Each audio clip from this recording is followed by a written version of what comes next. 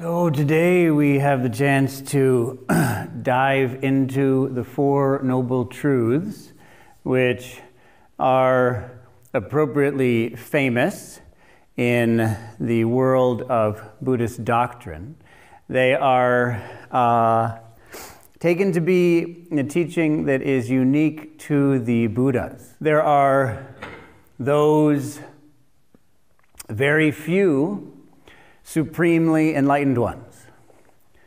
Very, very few people have attained complete awakening and can teach it and can offer us the meaningful, usable, powerful means of learning and walking the path that lead to our own awakening. Before we move into the Four Noble Truths themselves, it's important to talk about the general structure of them. The Four Noble Truths are the most useful version of a certain principle, which we might translate as specific conditionality. It's specifically conditional. It's conditional in a certain way. So this point of specific conditionality, this is the critical aspect of enlightenment. With this, or there being this, there is that. When this arises, that arises. There not being this, there is not that. When this ceases, that ceases. The brilliance of this teaching is very difficult to express. And so I would recommend that you simply take the next, few months, few years, few decades, few lifetimes, few aeons, reflecting upon these sentences, these few phrases. This is the core. We're starting here when we get into the depths of Buddhist doctrine. The main point is that in very specific ways, cause and effect takes place. And if you see that, then you see everything you need to see. If you can see that, then you will attain enlightenment, liberation from suffering, and the wisdom needed to enact your compassion for all beings. It's an incredible claim, and it's really up to you to get to a point of sufficient desperation that you will wring the water out of this rock of these sentences and fulfill your thirst, ending your thirst, quenching your thirst forever. As you begin to actually contemplate these phrases and learn them, you get to a point when you have to accept that the Buddha must have been enlightened, because no one could be that smart. There's no way without enlightenment you could possibly have given such a teaching. Because again, he came up with this. We now say, oh yeah, of course, cause and effect. It's easy to say it when people have been saying it for thousands of years, especially when you don't hold yourself accountable to actually understanding it. You're just repeating what somebody said. But to actually come up with it and be right about this, and not only to be right, but to say something which is intuitive to us, but leads us beyond our intuition, leads us beyond birth and death, leads us beyond ourselves and the world. This is incredible. This talk is about suffering. This talk is about your real problems, your actual issues, the problems that you really have with other people, the problems in the world, the problems in your own heart. That is what this is about. And the First Noble Truth points at that. It points at the question of, we might call it suffering or problems. How it is that you are not satisfied. You're not in a good place.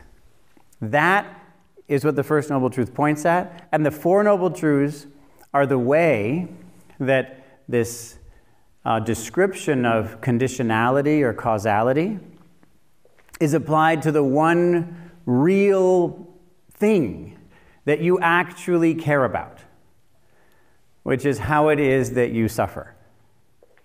How it is that suffering arises in the world. That's the only thing that people care about. So we should look into that directly. That is the thing that you're concerned about. And what is this conditionality? Well, it is, we have this claim made that there is suffering. There are problems. You're not satisfied. That is the claim of the First Noble Truth. And people who haven't looked into that don't have a way to enter into the teaching of the Buddhas. So this is where the whole thing begins. Now, it isn't that there's only bad everywhere. It isn't that there's only suffering and we're only stupid. Not at all. On the contrary, we are a mix of wisdom and ignorance, of compassion and selfishness. And what happens as we practice and we start to see the details of specific conditionality is we begin to disentangle various causes from various effects, that we can start to behave in wiser ways that in fact resolve suffering rather than create it. So as we enter into this, we start to come up with we're willing to do anything to avoid the First Noble Truth.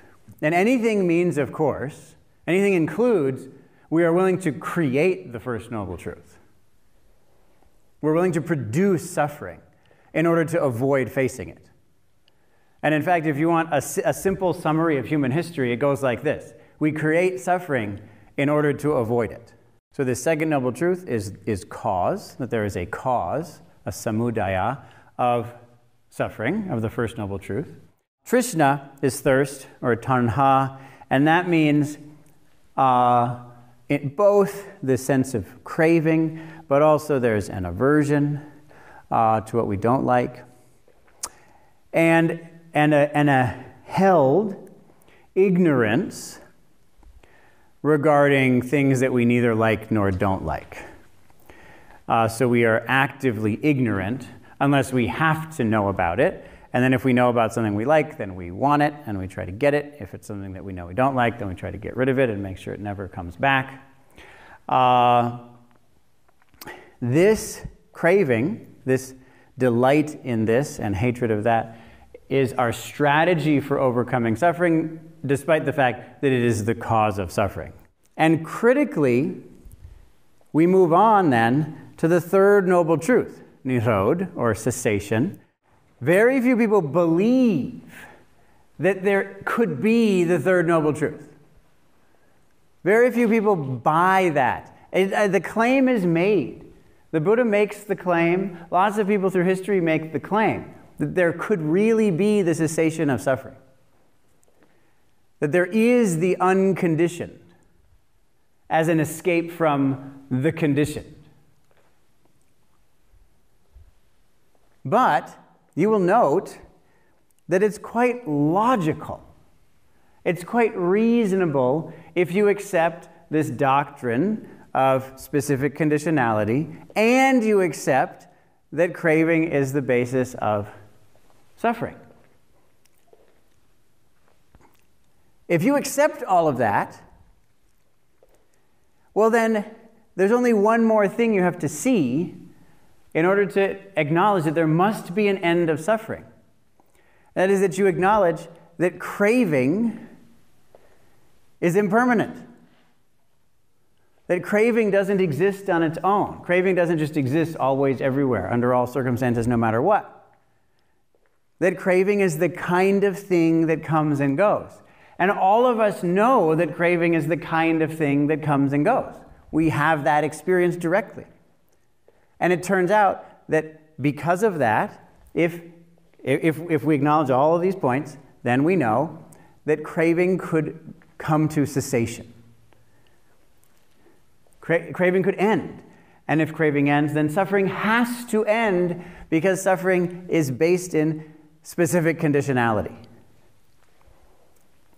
And then there's a way to bring that craving to an end. There is an actual way to do it, and that way is the fourth noble truth, which we're not going to get into in any detail right now, other than to say that there's causality there. So with the cessation of this, the cessation of craving, there's the cessation of suffering, then there's a way to do that. You can actually pull that off. So due to walking this path, there is nirvana, there is the realization of nirvana, there is the cessation of suffering. It's amazing.